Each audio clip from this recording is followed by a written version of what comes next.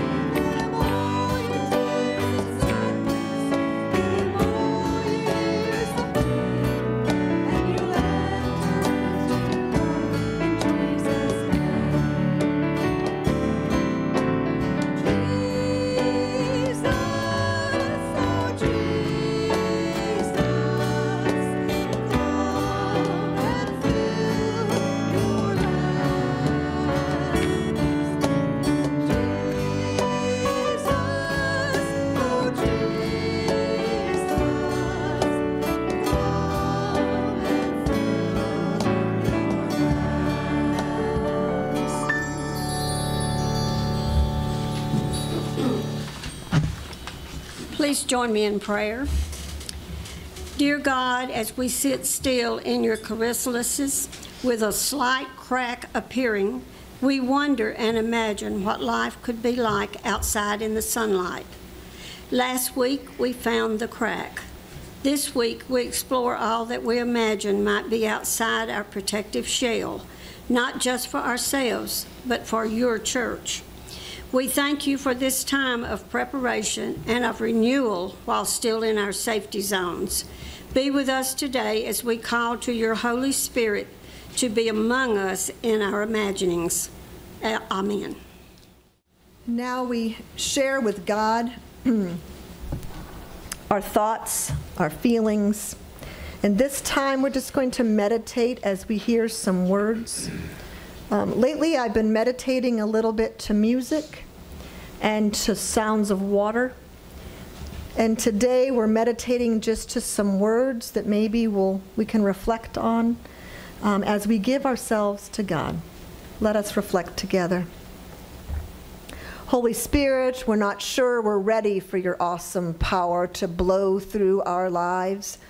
We've grown comfortable with our familiar habits, comfortable in our chrysalises.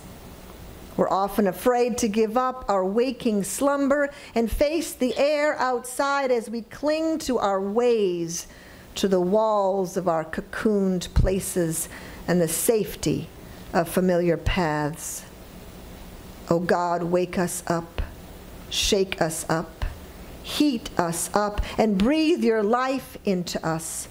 Walk with us, O God, and give us the courage to follow the way that is lit by the fire of your Spirit. On this day of Pentecost, we pray for the audacity to ride the winds of change. Amen.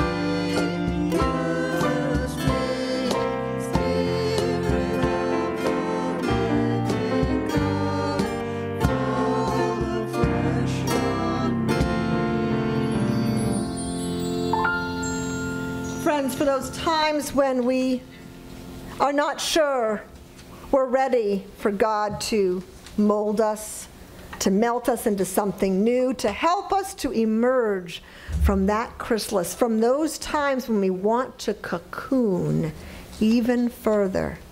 His grace allows us to come forth, because in that hiding, when God really wants us to emerge, we are forgiven and redeemed by his grace. I will be reading from Numbers 11, verses 24 and 25, and this is from the Modern English Version. Moses went out and he spoke to the people the words of the Lord, and gathered the 70 men of the elders of the people and set them around the tabernacle. And the Lord came down in a cloud and spoke to him, and took of the Spirit that was on him, and gave it to the 70 elders. And when the Spirit rested on them, they prophesied, but did not do it again. All the way back to the Old Testament, we have the Spirit coming in. I'll be reading to you several long passages from the book of Acts, just to kind of put it in context. The book of Acts was written by the same person who wrote the book of Luke, and we know that he was a contemporary of Paul, but don't know his true identity. And the book of Acts, its main focus is on the start of the early church. I'm going to read you part of Acts 1, and then I'll read you part of Acts 2. Acts 1, 1 to 14. Dear Theophilus, in the first volume of this book, I wrote on everything that Jesus began to do and teach until the day he said goodbye to the apostles, the ones he had chosen through the Holy Spirit, and was taken up to heaven. After his death, he presented himself alive to them in many different settings over a period of 40 days. In face-to-face meetings, he talked to them about things concerning the kingdom of God. They met and ate meals together. He told them they were on no account to leave Jerusalem, but must wait for what the Father promised. The promise you heard from me, he said. John baptized in water. You will be baptized in the Holy Spirit, and soon. When they were together for the last time, they asked, Master, are you going to restore the kingdom to Israel now? Is this the time? He told them, you don't get to know the time. Timing is the Father's business. What you'll get is the Holy Spirit. And when the Holy Spirit comes on you, you will be able to be my witnesses in Jerusalem, all over Judea and Samaria, even to the ends of the world. These were his last words. As they watched, he was taken up and disappeared in a cloud. They stood there staring into the empty sky, and suddenly 2 men appeared in white robes, and they said, you Galileans, why do you just stand there looking up at an empty sky? This very Jesus who was taken up from among you to heaven will come as certainly and mysteriously as he left. So they left the mountain called Olives and returned to Jerusalem. It was a little over half a mile. They went to the upper room they had been using as a meeting place. Peter, John, James, Andrew, Philip, Thomas, Bartholomew, Matthew, James, son of Alphaeus, Simon the Zealot, Judas, son of James. They agreed they were in this for good, completely together in prayer, the women included, also Jesus' mother, Mary, and his brothers. The scene has been set. Now let's go into Acts 2. When the Feast of Pentecost came, they were all together in one place, and without warning, there was like a sound, like a strong wind, a gale force. No one could tell where it came from. It filled the whole building. Then like a wildfire, the Holy Spirit spread through their ranks, and they started speaking in a number of different languages as the Spirit prompted them. There were many Jews staying in Jerusalem just then, devout pilgrims from all over the world. When they heard the sound, they came on the run. Then when they heard one after another, their own mother tongues being spoken, they were blown away. They couldn't for the life of them figure out what was going on and kept saying, aren't these all Galileans? How come we're hearing them talk in our other various mother tongues? Parthians, Medes, Elamites, visitors from Mesopotamia, Judea and Cappadocia, Pontus and Asia, Phrygia and Pamphylia, Egypt and other parts of Libya belonging to Cyrene, immigrants from Rome, both Jews and proselytes, even Cretans and Arabs. They're speaking our languages, describing God's mighty works. Their heads were spinning. They couldn't make head or tail of it. They talked back and forth, confused. What's going on here? Others joked. They're drunk on cheap wine. That's when Peter stood up and, backed by the other 11, spoke out with bold urgency. Fellow Jews, all of you visiting Jerusalem, listen carefully and get this story straight. These people aren't drunk as some of you suspect. They haven't had time to get drunk. It's only 9 o'clock in the morning. This is what the prophet Joel announced would happen. In the last days, God says, I will pour out my spirit on every kind of people. Your sons will prophesy, also your daughters. Your young men will see visions, your old men dream dreams. When the time comes, I'll pour out my spirit on those who serve me, men and women both, and they'll prophesy. I'll set wonders in the sky above and signs on the earth below, blood and fire and billowing smoke, the sun turning black and the moon blood red before the day of the Lord arrives, the day tremendous and marvelous. And whoever calls out for help to me, God, will be saved. The word of the Lord. Those are powerful stories, aren't they? They're super powerful. The disciples stayed in Jerusalem, and they were in hiding and were praying. They cocooned a bit and thought a lot. They must have done some amazing talking and thinking, because look at Peter. He certainly came out of this experience a leader. He got out there and he spoke in front of this crowd, what weeks before he was hiding. But he and the others did have a lot of growing to do before emerging to the call of the Holy Spirit. From the call to worship, through growing pains and awkward phases, we wondered, am I always going to feel this way? We've all felt that way at one time or another, growing pains, Am I always going to feel this way? Have you ever heard of the practice of mindfulness? Who's ever heard of the practice of mindfulness? Raise your hand. A few of you, okay? Mindfulness is a practice where we focus on how we're feeling in the moment, our physical, mental, and emotional state in the moment, without judging ourselves or over-identifying with any of those states.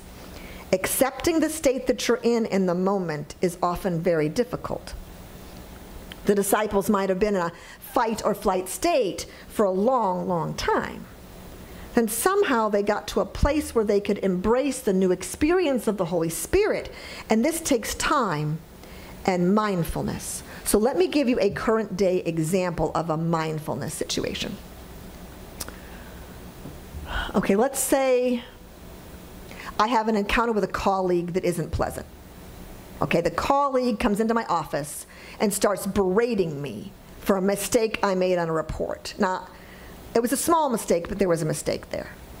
After they leave my office, after all the berating, I feel terrible.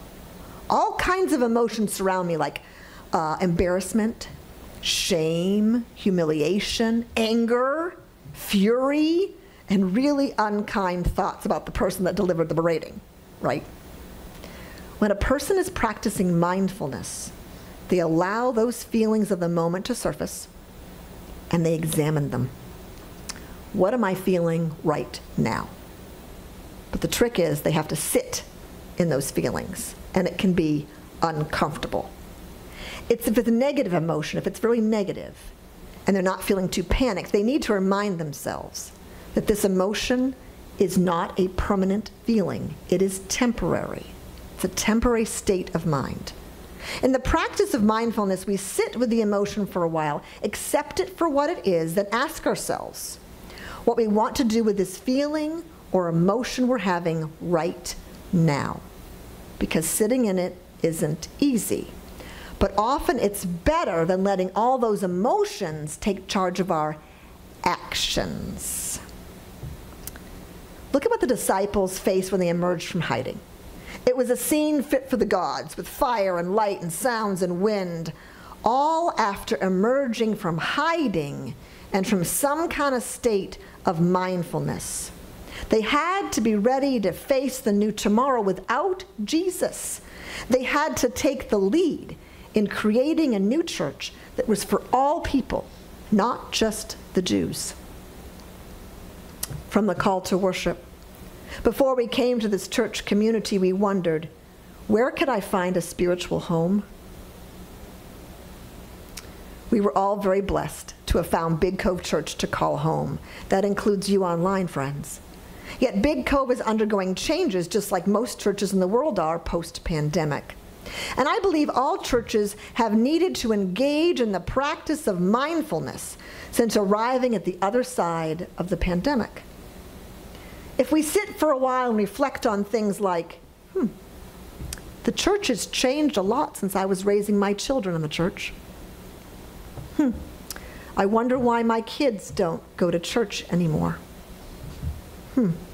Church isn't needed in the same way for people like it was in the 1970s. Why don't people want to come to church as much anymore? Sitting with these questions for a while might be important. And then perhaps asking another question. What can we do to be the presence of light to the people that feel as though they will never set foot inside a church again?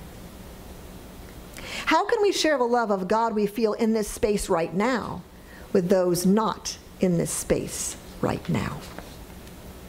After reflecting and talking and sitting with these questions, we'll find that the Church Universal has been through metamorphosis many, many times throughout the centuries. And when we look around today, we can recognize that we're in a state of thinking, rediscovery, and reformation now, not unlike the disciples were during and before Pentecost. The pandemic has shocked our practices of worship and mission into adaptation. Remember, friends, worshiping outside? Remember that? Remember meeting by Zoom, online worship. Remember all of you taking your phones and putting it in front of you and reading a call to worship? And now adapting to a smaller context. It's taken imagination and will continue to take a lot of imagination and fortitude to move the new church of tomorrow, to move into that for all churches, because the pandemic was very hard. Dr. Seuss reminds us in his book called Oh, the Places You'll Go, that we have the power and ability to serve the kingdom, but not without imagination. Let's listen to a few excerpts. You have brains in your head, you have feet in your shoes. You can steer yourself any direction you choose. You're on your own, and you know what you know. And you are the one who'll decide where to go.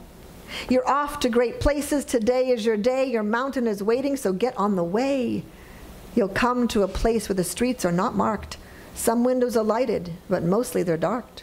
A place you could sprain both your elbow and chin. Do you dare to stay out? Do you dare to go in? How much can you lose? How much can you win? Dr. Seuss, Oh, the Places You'll Go. I want you to imagine just for a moment the church as it is right now, our church, Big Cove, and all the amazing things that it is. Because for a small church, we have a big heart, and we're an amazing church. Now, I want you to imagine Big Cove in the future. In the future. What's its signature in the future? What's it known for? Okay, the Lions Club is known for what? Helping people often with glasses, right? Salvation Army, poor. Red Cross. Blood and disasters, right? Habitat for Humanity. Building homes, right? Exactly.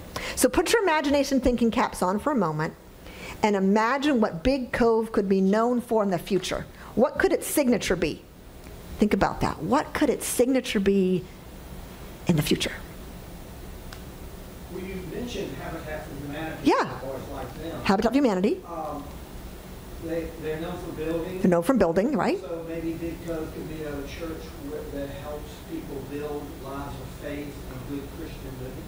Oh, so Big Cove could be a church known for building, say it again, building lives of faith and good Christian living. That's awesome. It's a motto. I like that. Sounds like a new mission statement. It does, doesn't it? That's cool. Anybody else?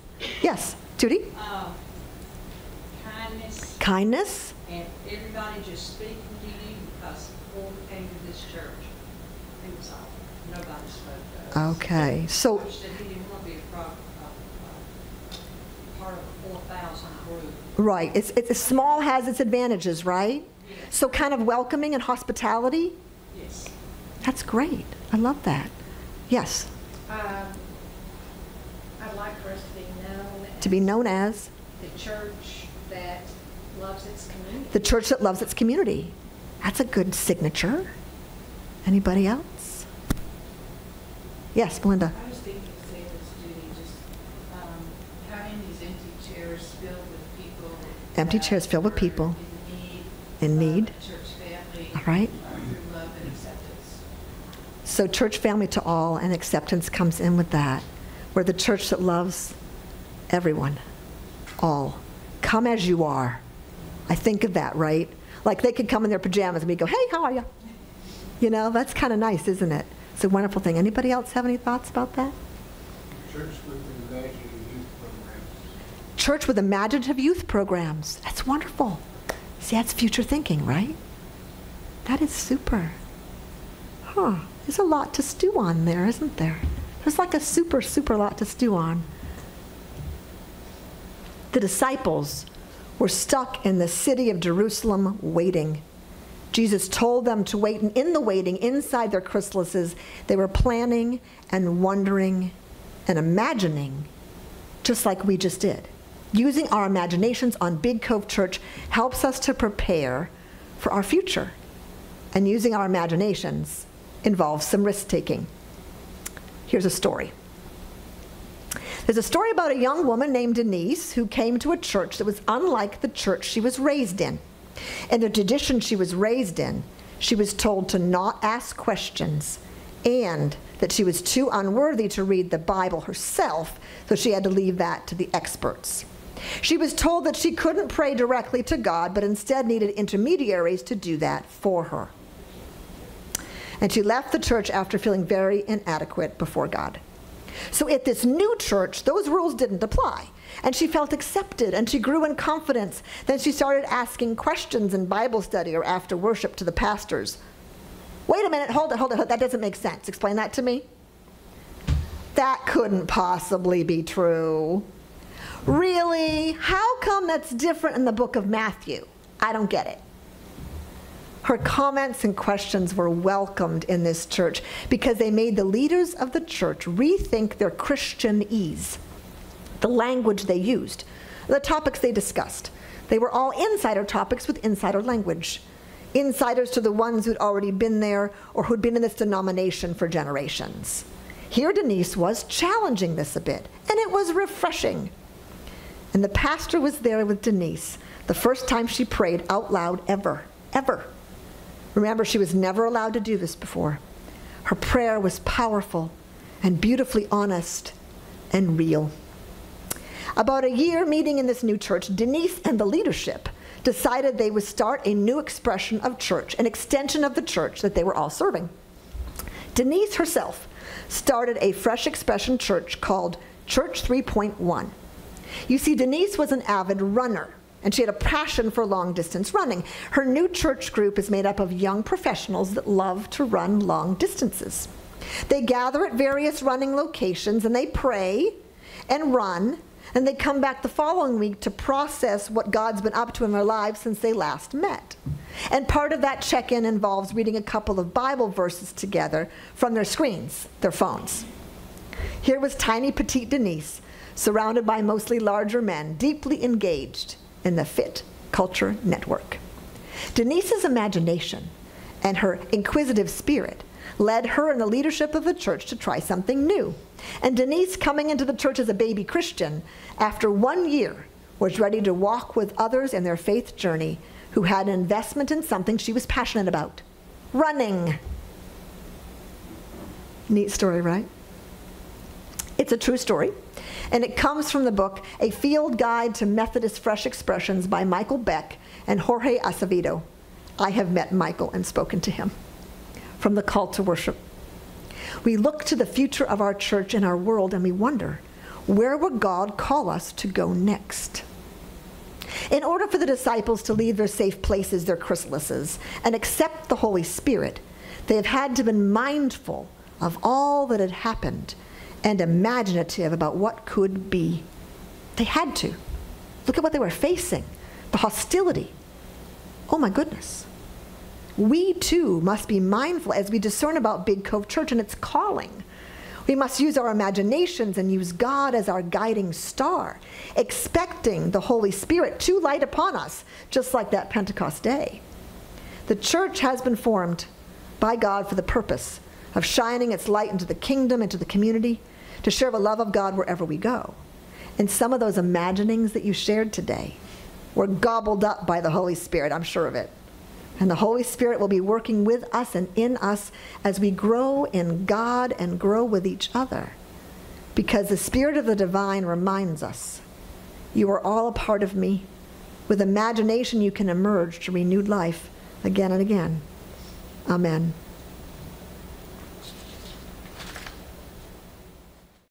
Now comes the time in our service when we give prayers to God, and we as a community have shared prayers here. We welcome you, friends at home, to share your prayers as well.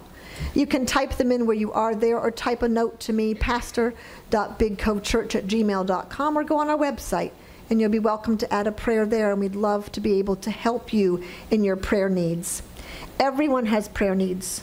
Everyone needs to give them to God. And we have a community here that's amazing, because what they do is they pray for each other all the time.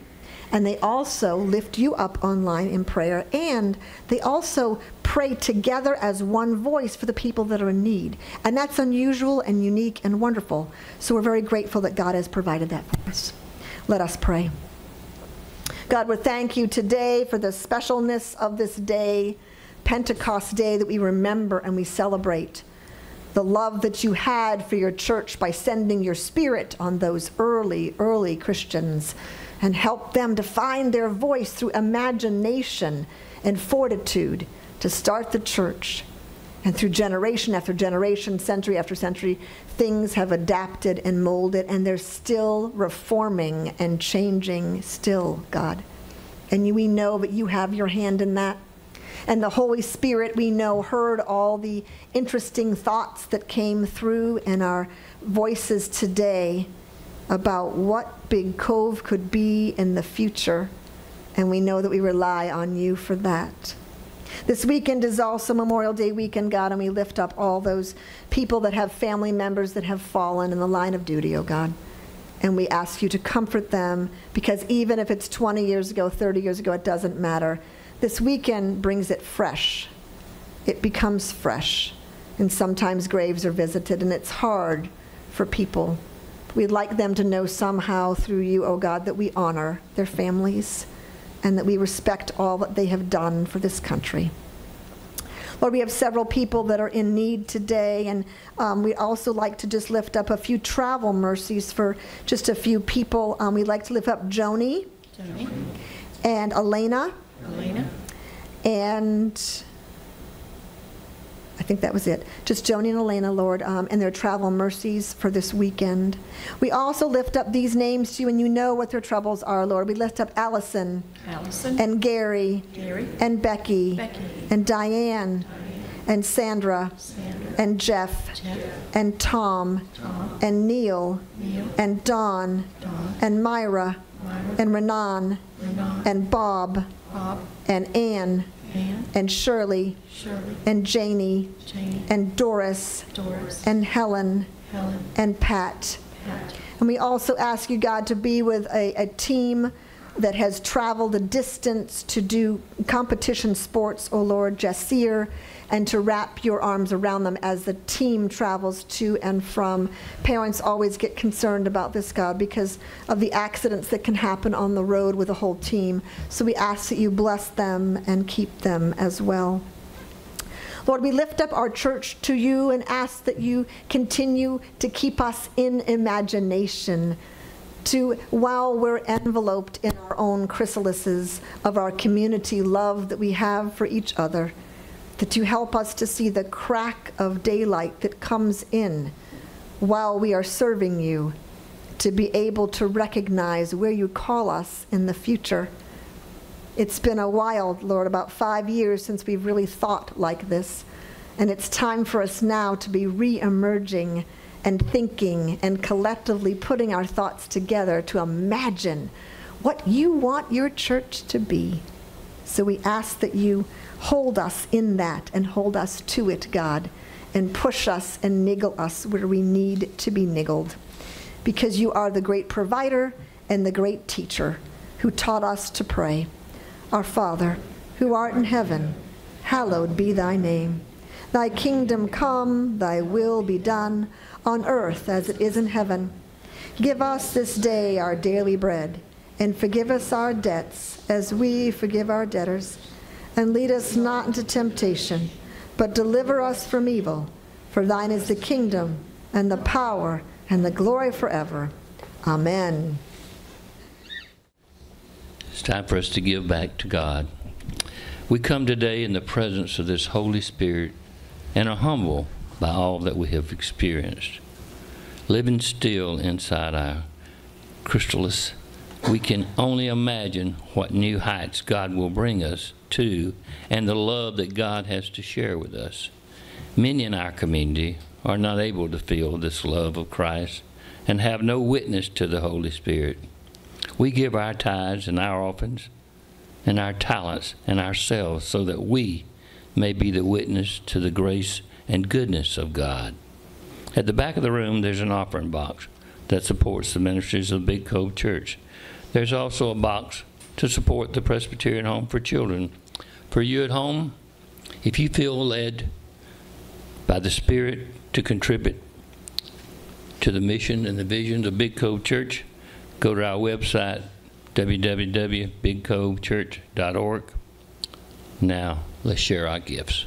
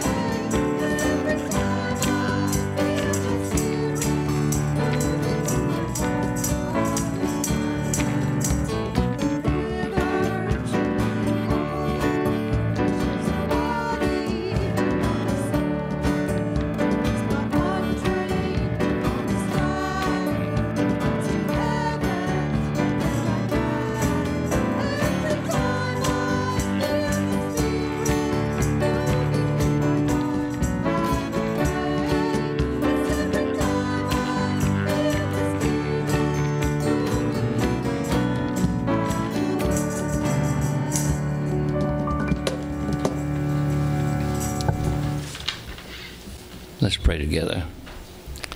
Pentecost God, take our hearts and set them on fire. Take our lives and transform them. Take our church and resurrect it with your life-giving Spirit. Take our gifts and use them for the fulfillment of your vision of peace and unity and shared love. Amen. Amen. Let's stand and sing the story of Jesus. Come stand and sing.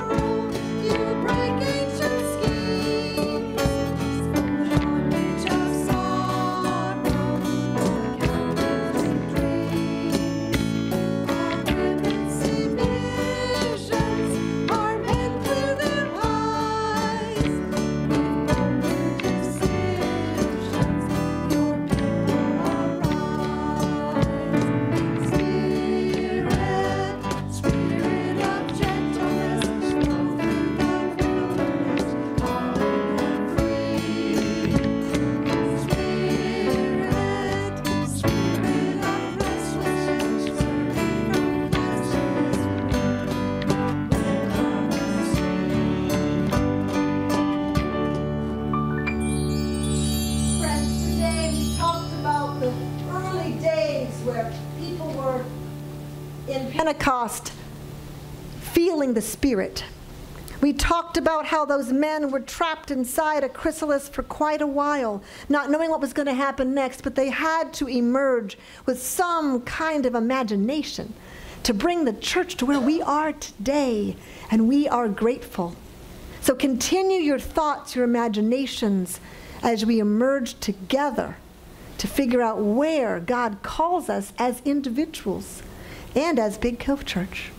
So go now knowing that you are loved by God, that you hold the Spirit inside you and touched on your head, and everywhere you go, shine the light of Christ. Amen. Amen.